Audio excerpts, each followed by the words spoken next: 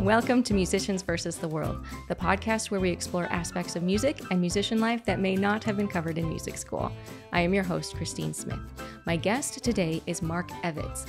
He is an accomplished American composer, songwriter, musician, and producer working across the television, film, and music industries. Most recently, Mark served as composer and songwriter for the new Apple TV Plus's animated series Frog and Toad, based on the best-selling children's book. Following his early career work as a road musician, playing with country music artists, Mark has established himself as a versatile songwriter and composer. His songwriting credits include co-writing Nas's single Brunch on Sundays, which he also performed on, from the Grammy-nominated album King's Disease 2, and the Game's single Violence. As a multi-instrumentalist, Mark has also performed on prestigious stages worldwide, including the Grand Ole Opry and Carnegie Hall. He has developed a unique sound that he incorporates into his own projects and has provided samples of these authentic sounds to create music software for virtual instrument companies like Outputs Arcade. And we are so grateful to have him here to talk with us today. So Mark Evitts, thank you so much for being here and welcome to Musicians versus the World. Thank you so much for having me. I'm so excited to talk with you. Just learning about you and listening to your work, I cannot wait to just kind of dive in and see your approach to music and how it is that you do everything that you do. Yeah. So first off, congratulations on Frog and Toad. Thank you very much. That music is so much fun and it's so different but just fits so perfectly with the characters and everything. Thank you.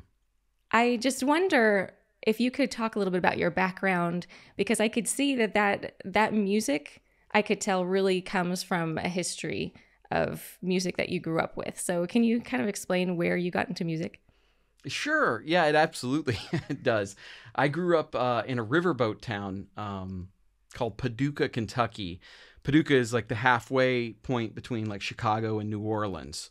So It's got this like jazz, like riverboat jazz is like, you go downtown Paducah, there's like, you'll literally see street musicians playing like riverboat jazz kind of stuff. But it also has this like Appalachian bluegrass heritage as well. Kentucky is the home of bluegrass. And so you see a lot of that, as well as it's 2 hours from Nashville, Tennessee. So it's got a lot of country influences as well. So it's this sort of, just cauldron of different music kind of influences that are all in Paducah.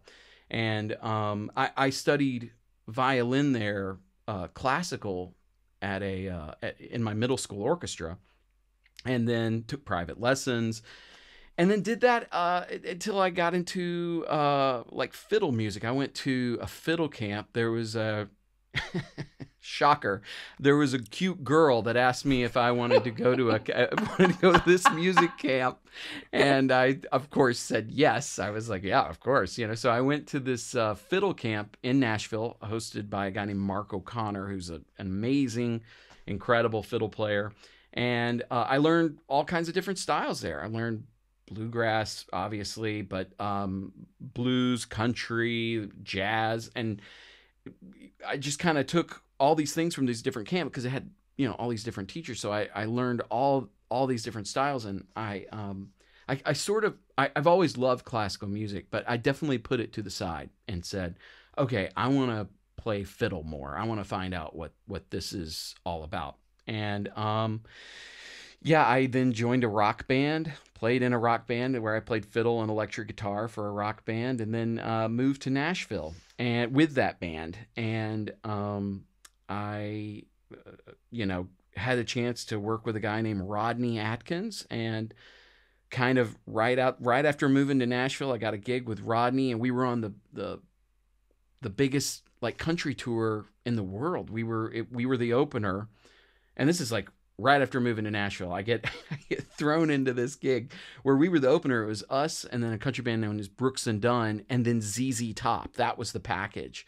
And so like I'm on these like massive stages. I had been in this like not a local rock band, but sort of a regional rock band. And then I get thrown into this, and it was definitely Wait, how old were you? So at this point I'm 20.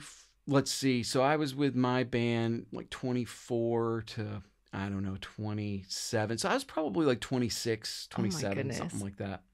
Yeah, it was pretty wild. Actually, I had played with a country artist right out of high school. I was way too young to do this, but it was like a national artist who had a #1, and I knew the fiddle player, and he said, "Hey, I'm gone for the weekend. Can you sub for me?" And I went and played up in New England, like I think some Vermont State Fair. I was 18 years old, hopped on a tour bus, and like did a weekend with these guys. And that was like, I mean, that was when I was like, okay, I'm doing this for real. Like this was the most amazing weekend, the most amazing opportunity. I'm doing it. So I really pursued that, and I wanted to be in a rock band, and I'm in my 20s. I just really wanted to be in a rock band. Well, so yeah. I joined this rock band, playing fiddle. We did sort of like a southern rock kind of thing, and Yeah. we had a blast. But through those connections and through Rodney's connections, I started doing a lot more recording at home, and I was doing session work with people. But I would like come up with, because of my classical background, I was coming up with like string arrangements, and I started working up like people that needed strings on a record. I was like, well, I play violin. Let me just come up with these arrangements. So I had really gotten into string arranging, and I got a chance to work on a show for NBC called Smash. And Smash was I did all the strings for the second season of that show. For it was sort of like a side story that they had where they just wanted strings and everything, like a string quartet, like in almost every song. And so I got a chance to do that. That was executive produced by Steven Spielberg. Pretty incredible experience working on that show. And then I was like, I am hooked to working for film and TV. And so I was still touring. I was still doing sessions at home and still like producing records for people. But I really wanted to pursue film and TV. So in 2019, I had this idea, and this is sort of a weird idea, but in 2019, I was like, I'm going to get really good at Zoom, and I'm going to try to figure out how I can do sessions remotely. So I did this in September of 2019. Well, as we know, March of 2020 happens. I'm 6 months ahead of the curve on doing remote sessions. Wait. So first off, how had you even heard of Zoom in 2019? Right. And Yeah. what made you think, oh, it would be a good idea to do this stuff remotely? I'm telling you, I've had, and I will say this very openly, I've had one lucky break after the next. This was a very lucky break I had. And so I would literally, I had this idea. I was like, I'm really good at recording in my studio. I would love it if I could like just talk to people and figure out how to do everything from my studio and just like see if I can communicate that way. And I had like looked up software. I just said, surely there's a company out there that does this. And so 6 months ahead of the curve on that. And so this is another lucky break. I had, in September of 2019, I had reached out to a bunch of different composers. I knew I wanted to do TV, film, that kind of thing. So I had reached out to a bunch of different composers, and one guy that reached back to me was a guy named Alex Garingas. And Alex, I live in Nashville, Tennessee, and Alex, I had said, hey, I want to be a composer for film and TV. I'm writing him this email. I'd love to really explore that. Could I take you out to coffee and hear how you do it? And Alex said, sure, come to my studio next Thursday. And I was like, I didn't want to tell him I lived in Nashville. I just knew I had to get on a plane. So I flew to LA, meet with Alex. And I'm telling him, I'm like, I'm a composer, blah, blah, blah. And I'm like really kind of pushing what I thought he wanted to hear. Okay. And this is a really important, I think, thing for even young composers to hear. I was pushing what I thought he wanted to hear. And I wouldn't say he was bored, but I was boring, for sure. I was super boring. And then finally I go, hey, man, I'm a fiddle player from Nashville, Tennessee, from Kentucky. And his eyes lit up. And he was like, whoa, now I'm hearing who you are and what you do. And he shows me this movie that he was working on called Arlo the Alligator Boy, which was a animated feature for Netflix. And he said, and it was about this like swampy alligator. And he goes, "Hey, could you write me some like real fiddle heavy, swampy alligator cues?" And I said, "Absolutely." And so he gave me a bunch of cues. I co-wrote a bunch with him. And yeah, he then was like, "Hey, I want you to meet some people." And that's essentially how I got the gig with Frog and Toad, is because it was me just putting myself out there. Let me see what I can do from my own home studio and just be me. And that's how I ended up getting that gig. Isn't that crazy? And it wasn't that you were doing what you thought they wanted. It's that you were doing what you were good at. And they said, "We've got this project that fits you." Yeah, absolutely. And I got a chance to meet with Apple, and they were like, "Hey, would you like to try out for this thing, like a kind of a audition for this show?" And I sent in. I was originally hired as a songwriter, and so I sent in a song, and I said, "Here's how I would do it," and it was Paducah, Kentucky. I mean, that's all I know how to say. It was my hometown music. Like, it was like literally, kind of a Dixieland banjo, clarinet, piano, yeah, all the things that I knew growing up. And I sent that in. I go, "Here's how I would do it," and they loved it. And and I ended up getting the songwriting gig from it. Isn't that amazing? Now, wait, did you play all those? You play the banjo and the clarinet and all that? So I didn't play clarinet on it. I do play banjo, and then I think for clarinet on that one I used a guy when I auditioned, and then for the rest of the show, actually for certain parts, I used a guy named Alex Spiegelman, who is he's actually an amazing jazz clarinetist, but he grew up in Brooklyn, New York. He's actually a klezmer. He's like incredible at klezmer music. And, but he does a bunch of jazz stuff. And I called him up and I kind of told him what I was looking for. I said, here's the music style we're looking for. And I called him up remotely. We worked remotely, sent him a track, and he was great. And I, kind of edited and produced the part, and yeah. Did you write what he played, or did you let him kind of improvise? You wrote what he played? Yeah, so a hybrid. So what I would do is I would chart out a song and give him like the melody. Here's the chart. And I would kind of come up with the base of the song. And I would say, here's what we're looking for.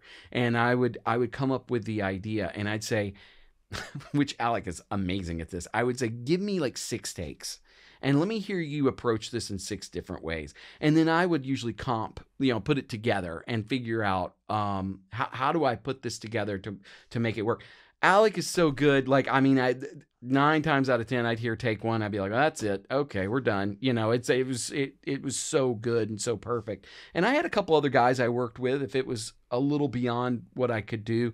I had a guy named Tim Galloway, he's like the ACM, Academy of Country Music guitarist of the year, but he did some banjo stuff for me. If it was beyond my scope on banjo or guitar, I had him do it. And I had a guy, Billy Nobel, who did piano stuff for me. Billy plays with Tim McGraw, Faith Hill, does a ton of session stuff, and he tours with those guys. And but he does session stuff around Nashville as well, does remote sessions. And so I would hire, those were my 3 guys that I would hire and say, "Hey, this is a little bit beyond what my scope is for the score or the song that we're doing at this point. Let me see what you would do." And they're all the same. Nashville is wonderful that way. Alec is from New York, but Nashville is wonderful in the way that it's like you have all these great players, and it's just so many really, really good players that have a unique sound. And if you can find different players, I mean, it's not like I wish I could say, "Oh, I know 3 guitarists that are great." I know, 100 guitarists that are phenomenal, and it's like it's sometimes hard choosing. But if you find that unique sound, that unique style that would work better for the song, then you know who you can kind of choose from. But Tim worked awesome. Tim Galloway was an incredible banjo player for the show. Yeah, and banjo and guitar. Yeah, and I think that works really well with the music itself because it's very unique sounding, and maybe it's that kind of hodgepodge cauldron sort Yes. of sound that you were talking about from your hometown. But it was, there would be some cues where I would listen. I'm like, oh, wow, this really sounds like Dixie. This is really fun. And then there would be something else that sounds completely, like jazz, but it fits. Like it fits with like the mink, or it fits with the toad, and all of a sudden you've got this bassoon going because Toad doesn't want to get out of bed. And I was like, this is so cute. Oh my goodness. Well, thank you. Yeah, but it wasn't, I think with children's shows, sometimes the music, it's easy to fall into, I don't know, stereotypical sort of cartoon music, but this doesn't do that. Oh, well, thanks. Oh, you're welcome. Thank you for making it fun for adults to listen to. So how did you approach it so that it was like still good, but then it still did the points that, young children's TV like needs to hit? You know what I mean? How'd you find that balance? So that's a really good question. Let me say this. Everything I do is with a collaborative philosophy. So I'm going to say this, and then I'm going to get into what you think, because I've set up a little bit of background. When I was hired as the songwriter, I had been on one show. I had done one episode, and then I was about to do my second, and I had a family trip planned to New Orleans, and I emailed everybody on the team for Frog and Toad, and I said, "Hey guys, I'm headed to New Orleans for the week. Might take me a second to respond to emails, but I'm around." I get an email back immediately from the showrunner and executive producer, a guy named Rob Hoagie, and Rob says, "Guess where I am right now?" And I go, "Are you in New Orleans?" And he said, "Yeah." I said, "Where are you? I would love to." At this point, everything was virtual. I had never met the guy. This is another crazy luck thing. I'm telling you, it's wild. So I said, "Where are you right now?" And he gave me his address. I was 1 block away from him is where I was staying. What? So I go over to his place. We have like gin and tonics, and we're like hanging out, talking about just industry, not even Frog and Toad. And there was a band playing on the street. And I say, "You hear that? Like, this is really cool how it's like just kind of like music playing. It's not like, it's just like music in the background while we're having a conversation. Just songs, single instruments." And we came up that night, like literally came up with the idea and the sound for the show. We started collaborating. Like, well, what if it was this? What if it was this? And we start going back and forth on ideas. And Nashville is like known for co-writes. Like that's what we do. When you get to town, everybody says, "Hey, you want to write together?" It's like a kind of a cliche in Nashville. And that's the approach I took. I'm like, I'm going to write it with this guy. I'm just the songwriter, but I'm going to be the composer of the show. And I'm going to get this gig as composer as well. Because at the time I wasn't the composer. I was only the songwriter. And so I'm like, I want to do the underscore as well. And so I started working with him and saying, this is how I want the show to sound. And he agreed with me. So then when it came time for the sound of the show, and we were doing an audition for the score, I'd already worked it out with him. I'd already told him. So I did what I thought the way would be. And I ended up ultimately getting the job as composer as well. So back to your original question, how did I approach that? I approached it in that way. So what I did was I would take a song. I would write a song that I thought fit best for the scene. And then I would write it, and then I would go back and I'd take a second, go back to it, and I would say, okay, how do I make this hit the action more? How do I make this a little bit more cartoony? Not to where it's like total cartoony, but my base is not cartoony. My base is, what's a song on the street in New Orleans? What's a song on the street in Paducah? What's the song that would work for this scene? Just a song. And then I'm going to carve away. And then I'm going to like come up with the best sound for the scene. And so that was sort of my approach to it. And I just tried to I would give a basic song, here is what it's going to sound like. And then I would shape it. I would shape it to the picture to make it work better with the scene. Oh, how interesting. So that's kind of your producer chops coming in. Yes. Absolutely. That was like that's what my background is producing music, and I would just take a song and like, how do I produce a song? How do I do this? And then let me try to get this to picture. Wow. Oh, that's really interesting. Okay. Yeah, because sometimes you hear composers will start from the picture and work around that, but you started with the music. That explains so much about it.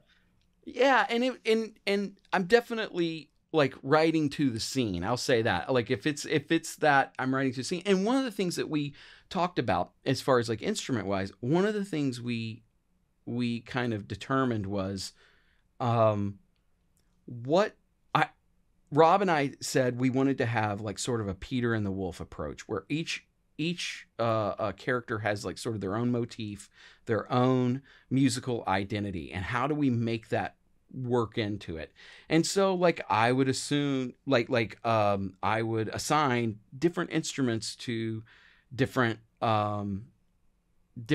characters. So for example, there's a snail, and anytime snails talking, now snail is very slow, but snail, the script is like, wow, we're really zooming today, and it's like all these things that are opposite of snail. So one person could take like a really slow approach towards a snail, but I'm going in the snail's perspective. He's zooming, so anytime there's a snail, you'd hear like a banjo or something up tempo, and it was always like, because I'm in snail's brain right now. How do I write a music for this character to do, his perspective or his or her perspective, and how do I get that to where it's like kind of flows with the character? Yeah, that's so cute. Well, and that snail has to be one of my favorite characters of the whole thing, because he's so energetic and he's trying to work so hard and he's trying to go so fast, and he's just like, oh yeah, the music fits really, really well with that. Was there any scene or any episode that was like your favorite to score? So I'll say this: they're all phenomenal, and it was all really, really a privilege to do. But I'll say in episode 2, there's an ice cream song, and I'm gonna say the song part of it because this was like a kind of a monumental moment for me. I write this song for Mink, and it's about all these different ice cream flavors. And when I wrote it, there was no picture to it. It was just I was given a script.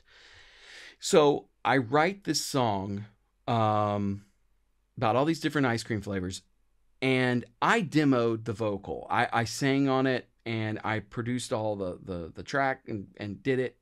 And then there was a point where the talent vocal would come in and replace my vocal with what the character would sing. And so the vocal on the ice cream song was Tom Kenny. Tom Kenny is the voice of SpongeBob SquarePants. So I'm on a Zoom, and it's like, 30 people, and I'm supposed to be producing Tom Kenny, one of the greatest voiceover actors ever in the history of animation.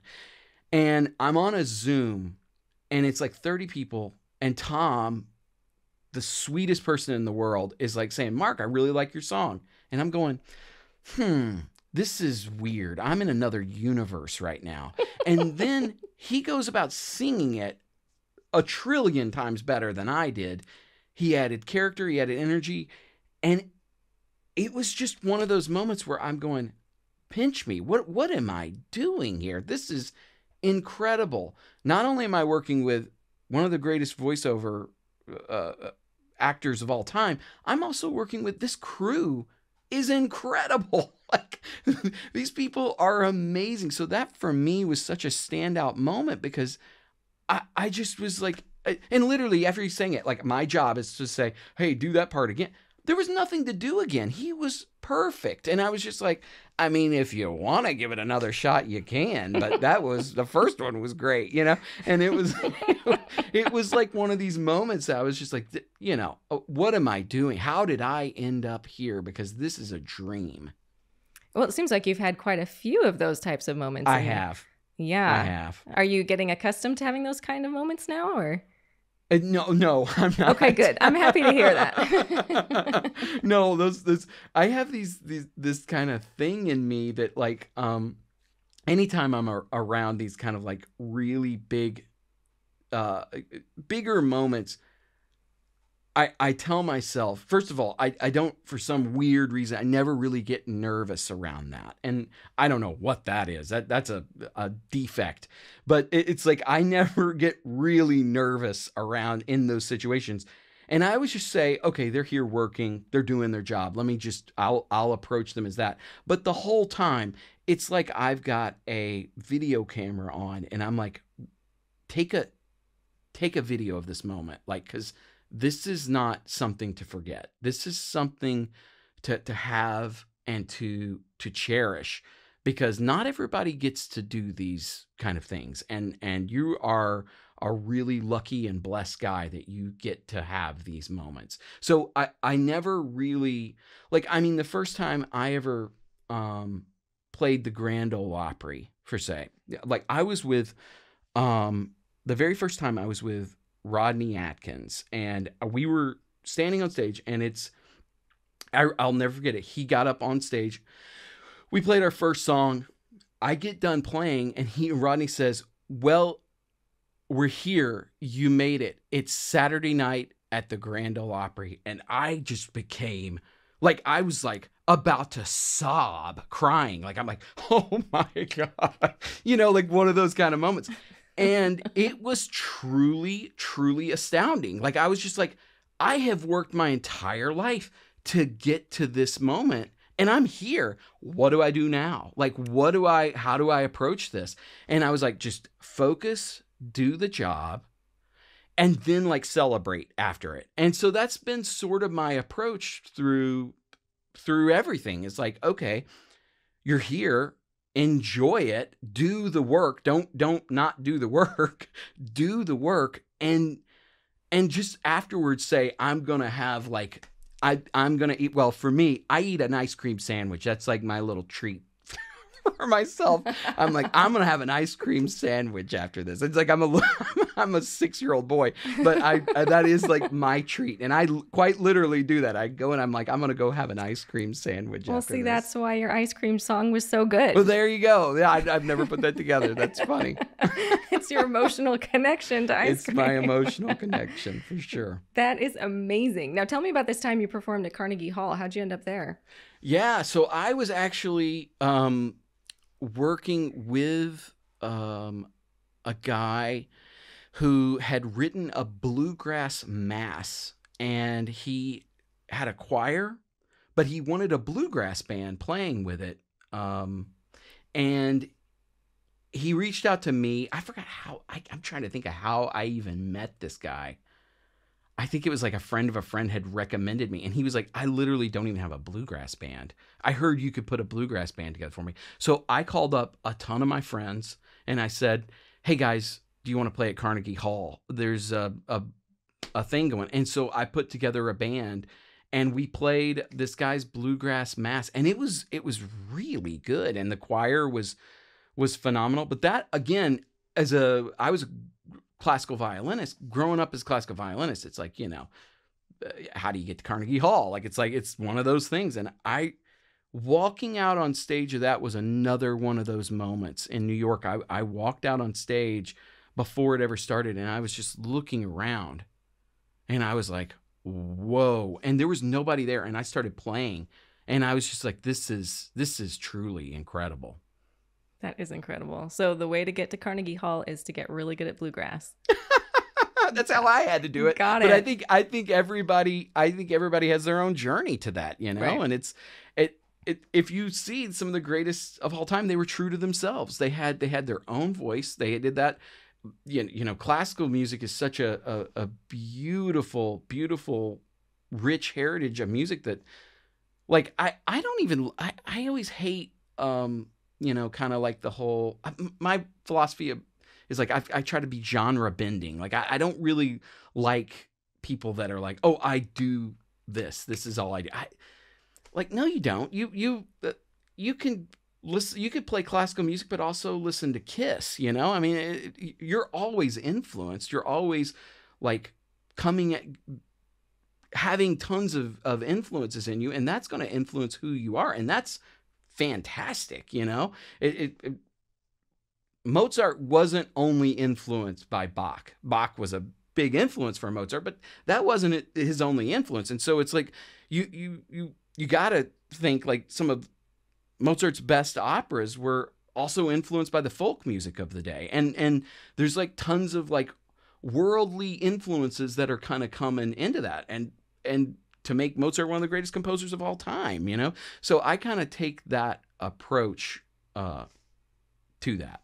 Yeah, I think that's really smart. And I think that, honestly, I think a lot of classical musicians do love other types of music, but sometimes they're just afraid to admit that they do.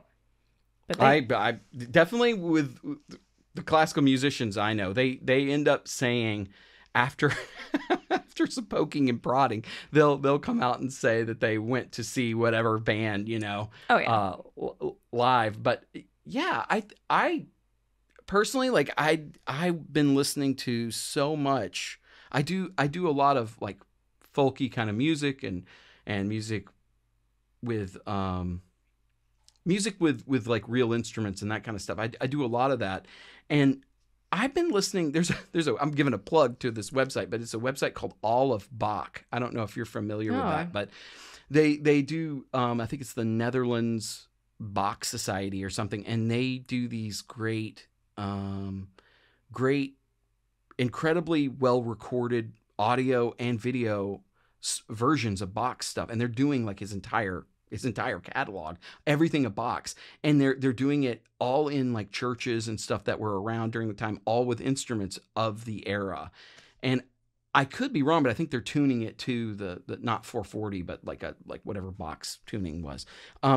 And I listen to that so much, and I go, oh, this is the tonality of these instruments is so cool and so unique and so interesting.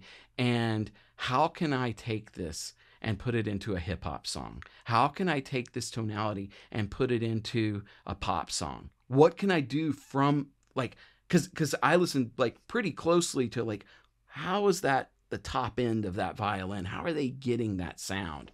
You know? So anyway, that's one of my secret go-tos is that website. I go to it like all the time. No kidding. Okay. I want you to expand on that. So you're just listening to like the tonality or maybe the color they're getting out of the instrument, and you're going to go put that in the next Nas song? Is that? Yeah, for sure. Really? I do that. Yeah. I'll take, a lot of times I'll try to figure out how have they, you know, how can I take my instrument that's not one of these instruments? Right. How can I go in and alter the EQ, alter the compression? How can I go in to try to make this sound identical to that? And then once I have that, I say, okay, now what can I do with it? Now I've got this as my base.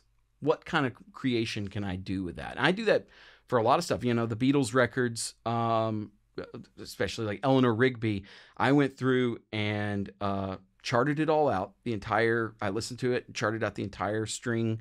I think it was an octet. Yeah, I think it was like double quartets, what they did on that. So I went through and charted all that out. And then I went through and I said, okay, how do I make it tonality the exact same as that?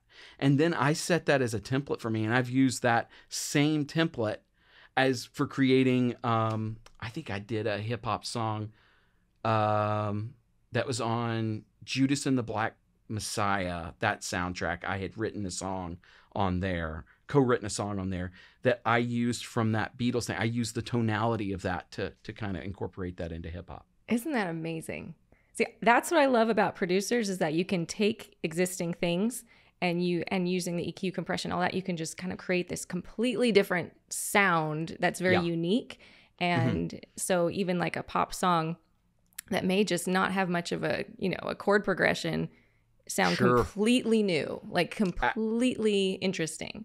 Absolutely. You know, and I think it's like, I would encourage any of your listeners to I'm a huge fan of people creating and people making stuff. And it's like, you know, if anybody can go in and create something new, a new tone, a new color that's not been heard before, like it ain't coming from me. I'm doing what I'm doing, and that's a limited thing. And it's like I want to see so many more people like come through and create new stuff. Mm-hmm. Well, that's what music does. It always absolutely. It's always creating new things. It's never. I mean, even in we talk about the rich history of classical music.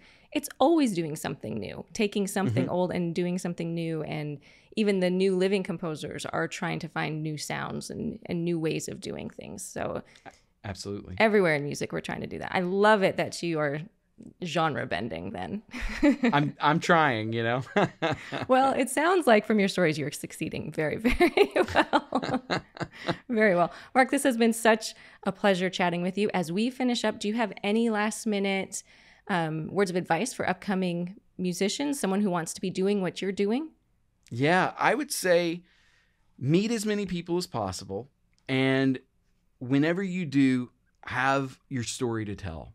Whenever you meet new people, and I'm literally going to coffee this afternoon with somebody. Anytime I meet new people, I'm always like, how do I tell my story? How do I collaborate? How do I work with other people? And the thing is like if preparation meets opportunity will equal success. If you're prepared and you know who you are and you have an opportunity, it's going to be successful. Great. Case in point, your whole life, you've had these opportunities. That's my story for sure. Yeah. You have had these opportunities, you've been prepared for it, and you've had this amazing success. Congratulations on everything that you've been working on, and on Frog and Toad, and on all of your wonderful productions and everything. It's just been such a joy to talk with you. Thank you so much for being here. It's been an extreme honor to be here. Thank you. Have no fear. It's perfectly lovely out here. We've plenty of room and ready for sprouts quite soon.